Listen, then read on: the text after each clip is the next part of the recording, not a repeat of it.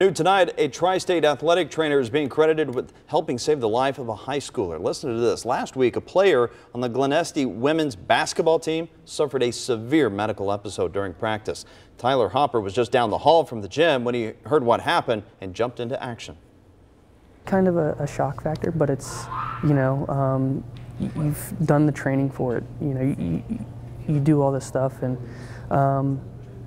then the instincts just kind of kick in. You do what you're supposed to do, and just kind of let it take care of itself.